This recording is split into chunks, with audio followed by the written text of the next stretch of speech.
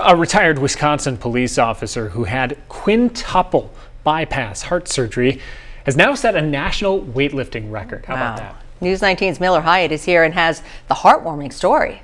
Life is all about second chances, and for Michael Love, this could not be more true. The retired Wisconsin police officer broke a national weightlifting record for his age after he had a heart attack and open heart surgery at UW Health in Madison.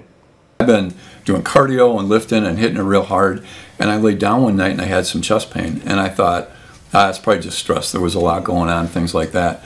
And so I ignored it, and then 2 weeks later it came back again, and it actually went down my arm.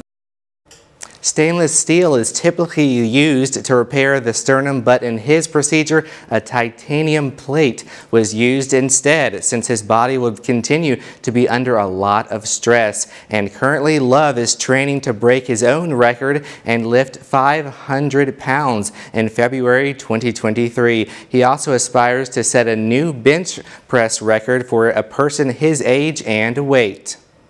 All right, thanks, Biller. No slowing him down, is there? Yeah, and Love's healthy lifestyle serves as a reminder to everyone that genetics do have a factor in heart health, and symptoms should be taken very seriously. Absolutely.